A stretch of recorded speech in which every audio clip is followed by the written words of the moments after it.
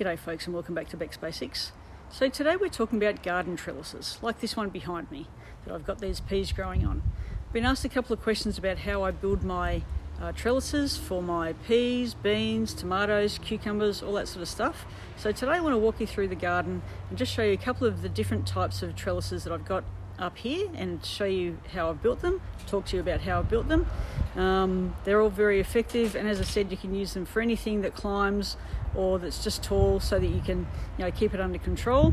But let's have a look at the different types. So bear in mind that it's winter here at the moment, so I'm really just walking you through the types of trellises I have, and some of these aren't being used at the moment, some of them are. Like this trellis here, I would normally have tomatoes growing in these pots. I've got beetroot growing in them at the moment, but the trellis sits here waiting for next season. So as you can see with this one, it's just a wire frame.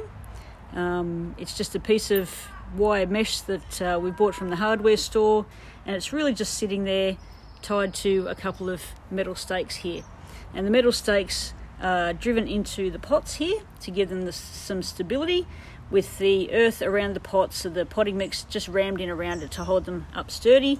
And as you can see, it's in between two pots here so that it holds it up nice and straight, but it's just tied on with a bit of wire. You can see the wire here that just ties it on from the mesh onto the timber stake, and it just holds it up there.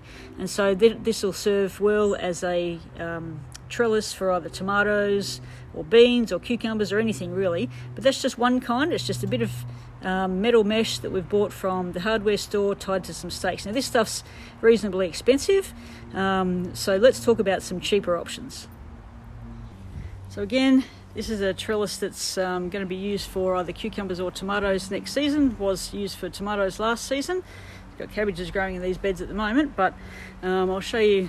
You can see that there's two end posts here, just going up there. They're just hardwood timber stakes. They're driven into the pot down here. You can see, just driven into the pot like that. One at either end. Around down here, again driven into the potting mix down there, and then across in between each of them we've got long bamboo stakes. Now you can just use sticks if you want to. You don't have to use stuff that you've bought from the hardware store or anywhere else. You can just use sticks if you want to, as long as they're sturdy enough. So you just need two uprights, an upright there and an upright there, and then some cross members. Now the number of cross members you have is going to depend on the type of plant that you're growing. So this is a tomato trellis. Tomatoes grow pretty quickly, and they also grow quite tall, but they're sturdy enough and they stand up by themselves quite well. So you don't need the laterals or the horizontal pieces to be very close together. So these are probably about, I don't know, 8 inches in between, I guess, and they're really just tied on with some string.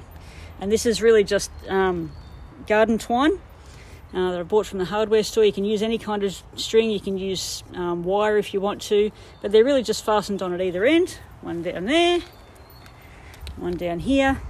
You can make these on the ground. I tend to actually build these standing where they're going to grow, because that way I can get the length actually right, rather than sort of building them on the ground and then trying to stand them up and thinking, oh great, they're the wrong length. So I actually build them in situ. So I actually drive the posts into the ground first, and then I start tying these trellises or the horizontal pieces on. So you can see that the bottom one's probably, I don't know, a bit over a foot above the surface of the soil. That's because the tomato plants will be able to support themselves well and truly until they get up to that space, and then they're probably about 6 or 8 inches in between each of them. Now you'll see that I've got these ones tied back to the fence. That's just to give them a little bit of extra support.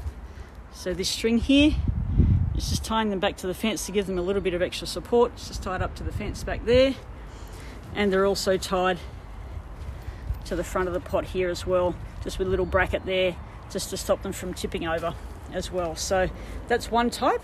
Let's have another look at another type. So here you can see these peas growing up a very similar trellis to the one I just showed you. It's got verticals here with the horizontals across there like that, so a vertical on either end, horizontals just tied on with string, just using bamboo there. But you'll also see that there's string in between here. So this string goes across in front of the peas there. Because peas have these little tendrils on them, so if I can see if I can show you here, they've got these little tendrils on them here that can grab onto things.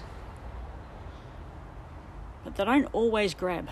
Sometimes they're sitting out the front. So they will grab a little bit, but they won't grab completely. And so what I always do is I let them grab as much as they can, and then I'll take a piece of string, tie it to my trellis here, and then bring it out the front of the peas across and tie it onto the other end. And that actually holds them back onto the trellis. It holds the peas back onto the trellis. So not only have I got the bamboo, or you can use sticks or whatever it might be, but just some string there or some twine just to tie them to the front. So tie the front and pull them back onto the trellis so that they don't fall over front ways, because they will. And you can do that with beans or peas or tomatoes, really anything. So that's another type that I use here. And then finally, you'll find that this is almost like a progression, right? So I've got the main trellis at the back with the verticals and the horizontals. Then I've got the string at the front. But then these peas have gotten so tall that they've actually climbed above this trellis. This is where this trellis ends. But you can see the peas have gotten much taller than that. So what I've done is I've actually added in some more 6-foot bamboo stakes that go well above there. And what I've done is I've actually taken the just some string and just tied it to the bamboo stake here, and just gone straight across the front of the peas here and tied it at the other end. Now I often do this if I don't really have a trellis at all. Sometimes I'll just put up a couple of verticals at the end and just have string not only at the front but also at the back. So what it does, it sort of does similar to what this setup here is. So you've got something at the back that's the support. In this case, it's bamboo, and then you've got the string at the front. So sometimes I'll just have string at the back and then string at the front, and that'll just hold them together and hold the plants vertical like that. I often do that with beans because beans, depending on the type of beans you're growing, some bean varieties don't actually have tendrils like peas. And they won't actually hold on to anything. So you actually need to hold them together with something. So you're kind of sandwiching them between two pieces of string. You could do it with timber if you wanted to, or bamboo. I just do it with string because it's a little bit more flexible and easier. And at the end of the season, I just unravel the string, put it back in a ball, and I'll use it again next year. So you can see that I've done that with these peas just to extend this trellis here rather than trying to build something behind it. I've just done it there, so it's just got that bit of string at the front.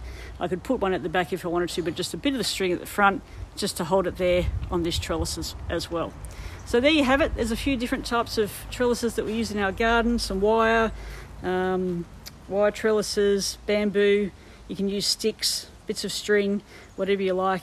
But there's a couple of things of how we've done it. As I said, I like to build them in situ rather than on the ground and then stand them up, because that way I know I'm getting the exact right size that I need. And it serves the purposes in our garden. Thanks for joining us on Beck's Basics. We'll see you next time.